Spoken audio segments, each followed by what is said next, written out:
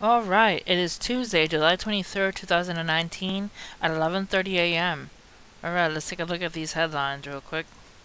Thousands of bones discovered in Vatican crypt in search for missing teenager. Thousands of bones have been unearthed in two ossuaries discovered in the Vatican City as part of ongoing search for clues into the disappearance of a 15-year-old girl more than 3 decades ago. Emanuela Orlandi, who was the daughter of a prominent Vatican employee and lived within the walls of the Holy City, disappeared during the summer of 1983 while on her way home from a music lesson in central Rome. The mystery surrounding Ordani's disappearance gripped Italians for more than 3 decades and inspired conspiracy theories involving everyone from mobsters to international terrorists and the highest echelons of the Vatican. Yeah, it's a very big conspiracy theory that supposedly the Vatican like sacrifices children and like kills people and does like a lot of like abuses towards nuns and like a whole bunch of stuff. But let's continue on with the story.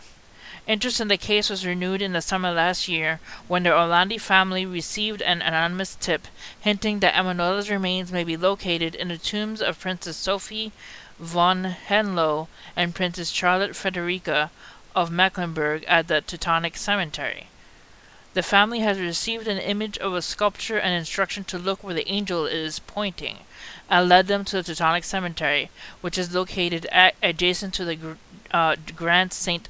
Peter's Basilica and is typically reserved for the burials of German-speaking Catholics. After the Vatican agreed for forensic investigators to open the tombs on July 11th, no human remains nor traces of coffins were found. The Vatican indicated that the remains of the princesses may have been removed during the renovation work on the cemetery and surrounding buildings in the 1960s and 70s.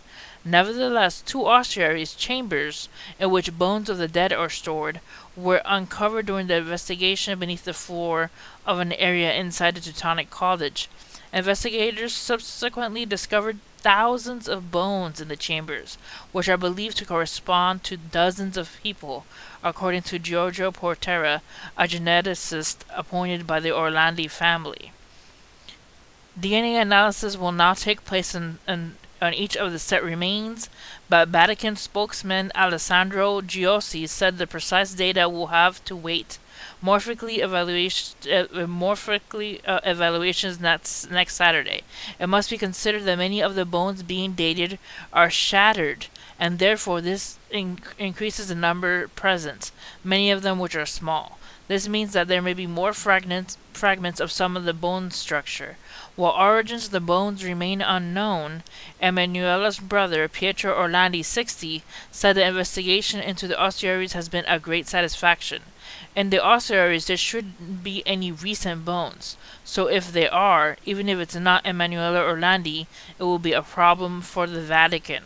He told CNN, there are hundreds, thousands of bones, and now the Vatican is classifying them by age and will investigate the more recent ones. So if there are bones that are recent and they're just buried there, the Vatican will have major problems in their hands.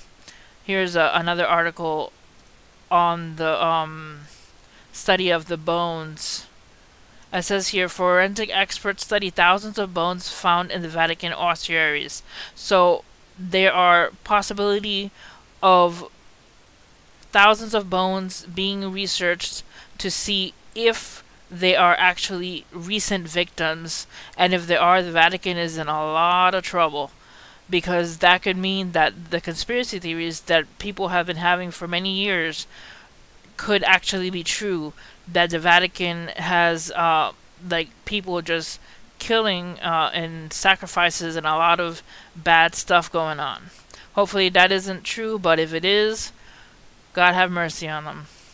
Alright, next, South Korea fires warning shots at Russian military aircraft.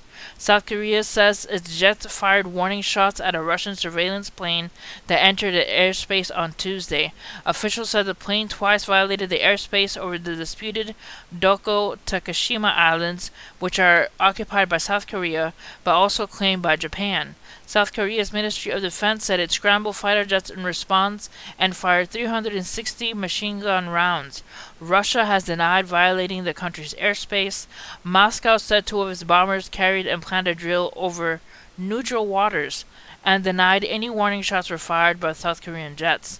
This is the first incident of its kind between Russia and South Korea. Yeah, Russia has been buzzing a lot of American, like Alaska region and things like that. They tend to do that. So if they buzz the South Korean area, I would not be surprised. Alright, next. NASA asteroid alert as 170-foot space rocks to skim past the Earth on Wednesday. NASA is expecting 3 asteroids to make close approach towards the Earth on Wednesday this week. The largest of the asteroids could be up to 394 feet wide and is traveling at 42,840 miles per hour. The asteroid is called 2019 OD, but there is no need to panic about it because it is likely to pass Earth on July 24th from 219,375 miles away. The figure may seem pretty high, but in terms of flying space objects, the approach of Earth is fairly a close distance. The second asteroid to approach on Wednesday is called 2015 HM10 and could be up to 361 feet wide. 2015 HM10 is traveling at 21,240 miles per hour, but should be just under 3 million miles away when it passes us. The third and final asteroid to approach the Earth on Wednesday will be 2019 OE, which will be 5,097,706 miles away. It will be traveling the slowest out of the group of space rocks with a speed of 20,160 miles per hour and is the smallest at its largest possible size is predicted at 171 meters wide. The biggest asteroid should be passing us at 1431 BST, with 2015 HM10 passing earlier at 7 a.m. and 2019 whizzing past later at around 1536. NASA keeps an eye on the objects and will be coming close to Earth, but stresses that a close passage astronomically can be very far away in human terms. So I believe it is less than a lunar distance away. Alright guys, that's it for this video. Hit like and subscribe for more. And pray for hopefully that Vatican thing is not actually murders happening.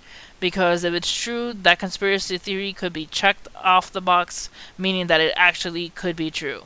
So let's pray for that. See you guys next time. God bless you guys.